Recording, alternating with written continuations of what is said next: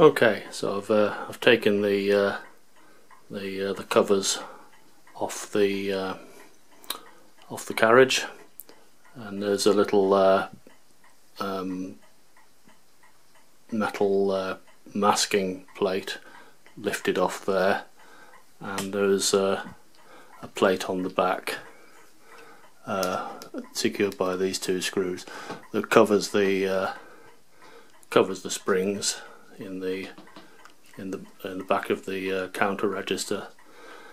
Now, the main thing with this, one thing I need to explain is you need to remove the clearing lever before you can take the end plate off. So I've done that and then reattached it. Right. So basically, all the things that should move, well, they don't. So this lever here, that should be moving freely, and it should return under the pressure of the compression spring. Excuse the cat. Yes, and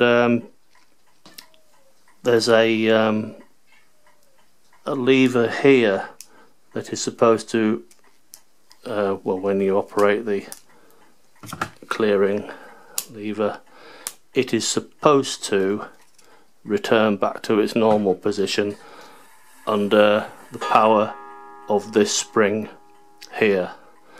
And what you need to do basically is lubricate it and just move that back and forth, sometimes quite a lot, until the lubricant gets into all the spaces it needs to, and then this spring will do its job.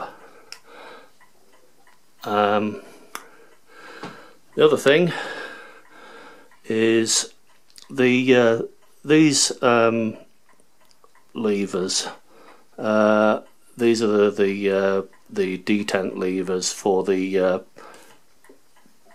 so that the number wheels don't rest in between their defined positions, and these are supposed to move independently, each with a spring on the back here. But what happens with these is if you press one of the springs,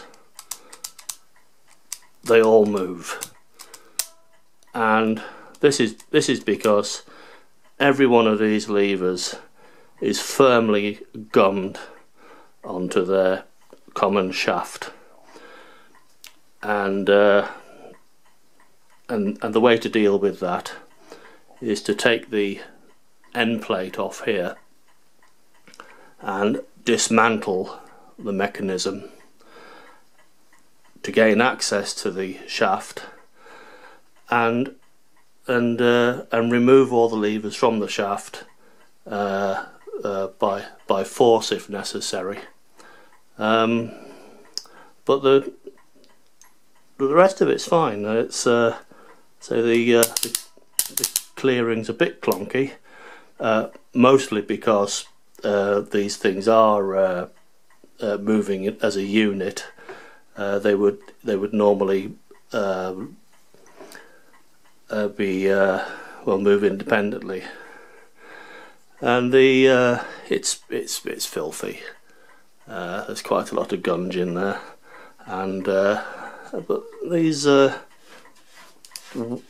number wheels, they do move.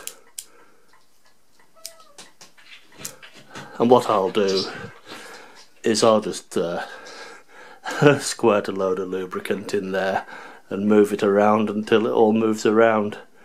But when I repair these things, I don't take them down to their last component nut and bolt. I do as much or do as little as I need to do in order to get it working. and because I have a limited set of tools, and I can only dismantle them so far, but I have high hopes of getting this one working suitably. I'll come back later.